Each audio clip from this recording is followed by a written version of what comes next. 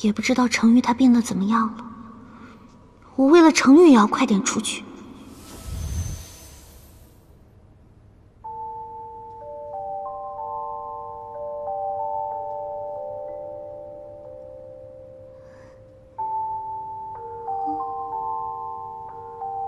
凤九啊，凤九，你怎可如此盯着人家的脸看？也不知道害羞。还好他没发现。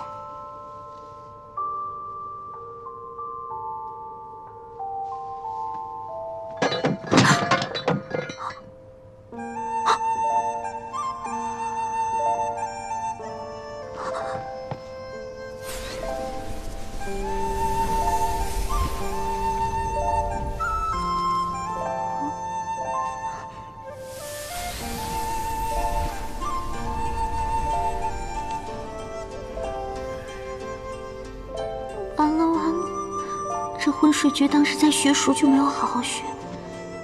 不行，我要再多试几遍。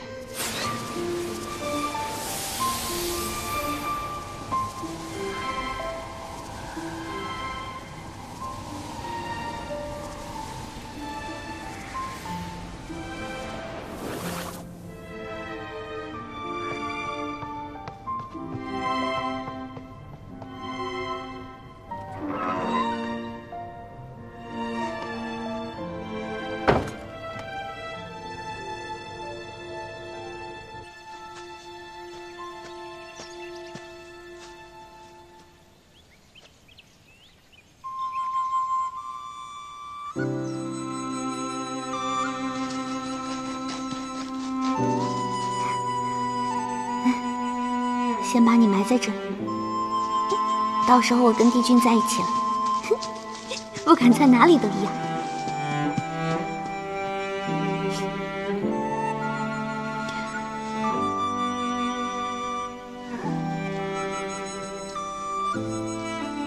这棵珍贵的寒食草，根茎是忘忧的良药，花朵又是顶级的良材佐料。还是司命专程带给我的。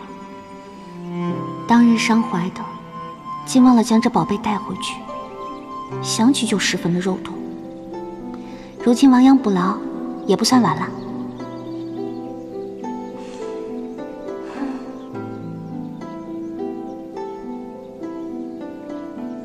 原来从狐狸眼中看到的园子，和人眼中看到的园子是有些差别的。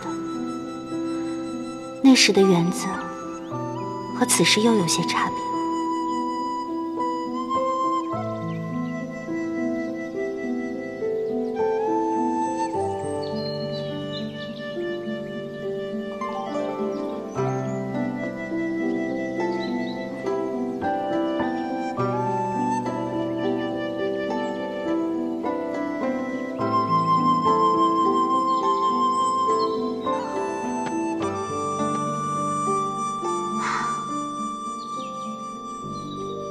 以前在太成宫的时候，那些不开心的事情比开心的事情要多。但是此情此境，想的都是好事。既然都是好事，那就不必再介怀了吧。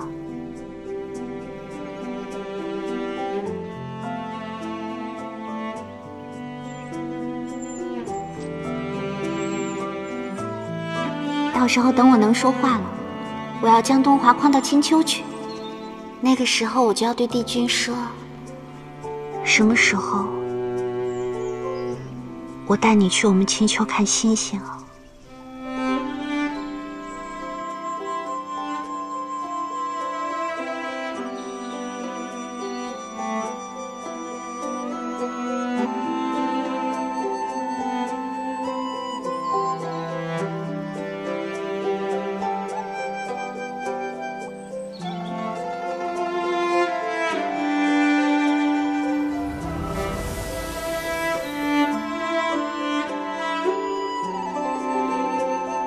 ？1、2、3。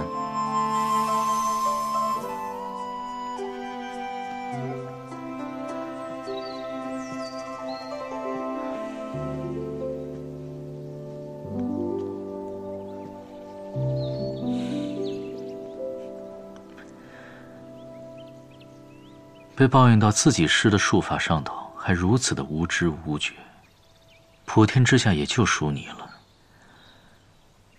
难怪白衣上神日日都在寻思着，如何给你找个厉害的郎君。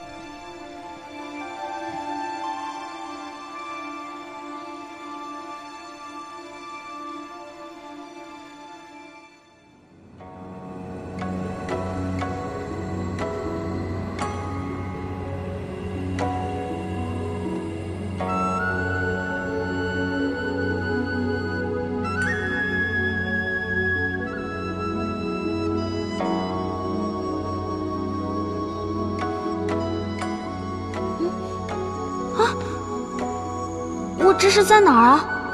我为何在这儿啊？不对啊，我昨夜明明已经逃了出来，怎么现在我又出现在这儿啊？难不成后来又被抓了回去？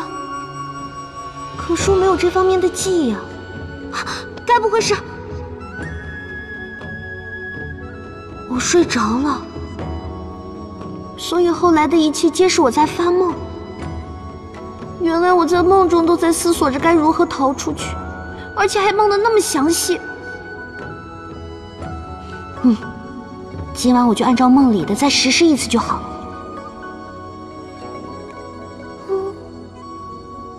这梦是真的该多好，也替我省了不少事儿。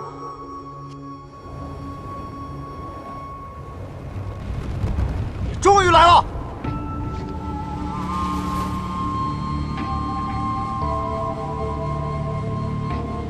好你个冰块脸，磨磨蹭蹭，累得老子在此候你多日。赶快亮出兵器，跟老子速战速决！老子今天不把你打得满地找牙、一雪前耻，老子的名字倒过来写！这就是魔族七君之一的燕池雾，号称是魔族中的莽夫粗人。